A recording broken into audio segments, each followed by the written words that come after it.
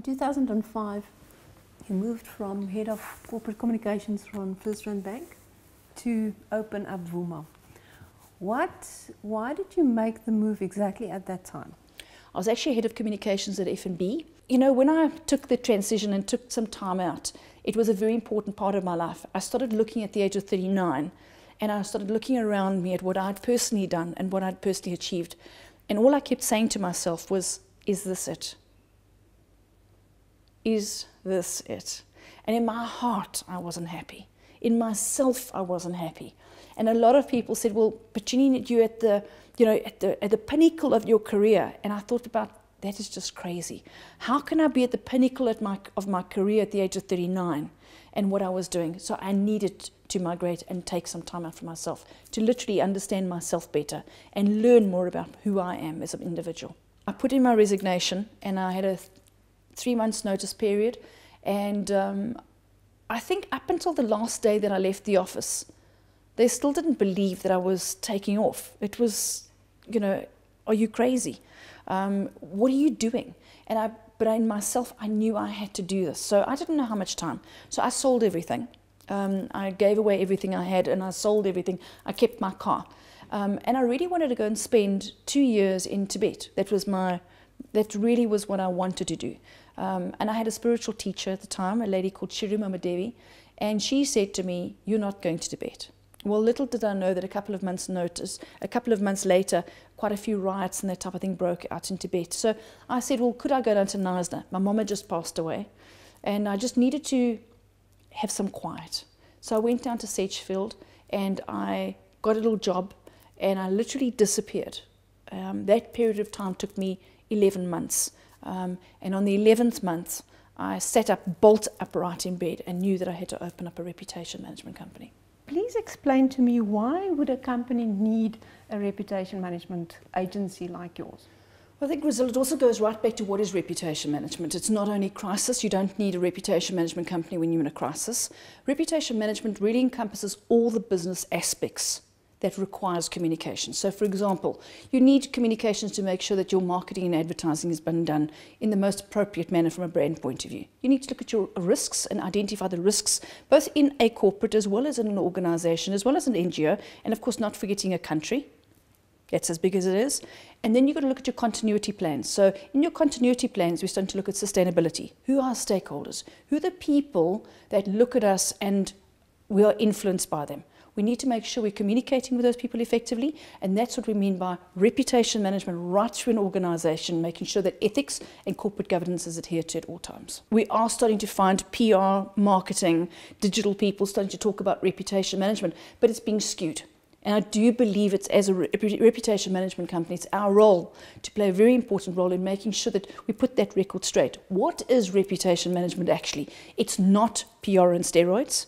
It is really about encompassing everything in business and getting the communications through in a specific arena. If you take a leadership of a company, a CEO or government or any leader of an organization, right, how can they use reputation management to achieve the organization's bottom line? You know, one of the key things about being proactive, and I think what happens to a lot of people as we go through organizations and we learn business skills, we get to a stage where we start expecting everybody else to do certain things. So, for example, often communications gets pocketed into the communications department. But as we can see, the world is changing at such a rapid rate that if we look at our strikes, we look at the employees that are on social media, we look at all the diversities that businesses are now faced with. We weren't faced with these 10 years ago, but we're now faced with it in a reality form.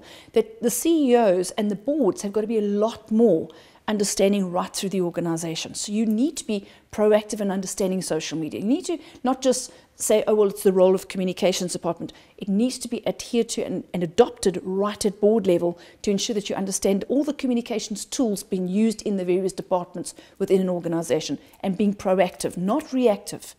It's not done overnight. That's the simplicity of it.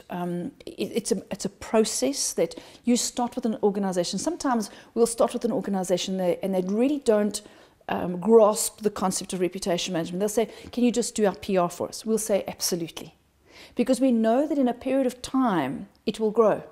So we accept that the market it's a new market, it's a new understanding, it's a new teaching in the marketing communications field, and also from a board level point of view. So we find that we'll get into a company and we'll start as PR sometimes. The other times we'll get into a company when it's a crisis. And sometimes the crisis brings the client closer to you in a shorter period of time. So you often find a crisis results in the best turnarounds, and then your PR clients will take a longer period of time to migrate into reputation management. But ultimately, we find once they are a client of ours, we migrate into that level. And in a higher level of thinking, of identifying risks, doing scenario planning, preparing for eventualities so that we are leading the client into a direction of proactivity in the marketplace. How different is a reputation management approach for an individual than that of an organization, and also between organization and government or a country? How different are they? You know, we've handled a family situation, for example. A very well-known situation that people know in the marketplace, the Oscar Pistorius particular situation, a very, very sad accident that's taken place, and we were brought in after the first 4 weeks. The family dynamics was very important for us to begin to understand and to earn that trust very quickly. We find that when you deal with a family, there's a lot more complexities and unknowns that you're dealing with. When you're dealing with a corporate, you're dealing with a fairly structured environment, because ethics and corporate governance is a standard adherence in a listed or a non-listed company. And then, of course, when you're dealing with a country, you're dealing with the complexity and the diversity of a country. So it's to understand those little nuances. I think you've got to have a high level of EQ. You can have a brilliant brain and have, you could understand everything and have an IQ level of 171 or whatever it might be, but you've got to be able to transport that into an EQ and read the nuances in the various situations that you're faced with. The whole issue around South Africa, we need to start looking after our own reputation, is very important. The factual correctness of media reporting is of paramount importance. Yes, you have to sell a newspaper. Yes, you have to sell advertising around radio and television. There's no doubt that that's how the world works. And yes, the media industry is going through a particular 10 years' time with finance. We're all aware of that. We can see how people are cutting back on budgets and on reporters and journalism. We accept that. But what is crucial is responsible reporting, because what has happened is now the media themselves are becoming spokespeople for specific situations. And as long as you are a spokesperson, make sure you understand the responsibility that you are carrying with that. It's an honor to be a spokesperson for a specific topic or a country or a company. Make sure you truly understand the gravitas and the responsibility that comes with it. What advice have you got for somebody that finds them all of a sudden in a crisis situation? What do they do? You know, the first thing to do. I personally, I think, having been through quite a number of crisis situations myself, I find that even when we are dealing with crisis situations with specific clients, we also have to end up managing our own personal crisis situation. And I think what I've always said, in fact, I've also said at a couple of conferences, be very, very cautious about jumping into the gutter. It's so easy for people to name and shame and blame. It's so easy, incredibly easy. But I personally believe by going within and maintaining the high ground, looking at the situation almost like a helicopter overview, looking at it, being systematic, create the scenarios, and really speak from the heart. Be authentic, be real, be honest is the most important thing. What skills do you use? Let's take, for instance, a company who's got a crisis at the moment. And what skills do you personally or the company use to get them out of that situation? The one thing is to be cool, calm and collective. So we need to be very disciplined. In a crisis, it's tough at times because it's like herding cats. But it's about reading the format in a particular crisis. Yes, we have templates and yes, we have models that we work within, but every single crisis situation is so unique.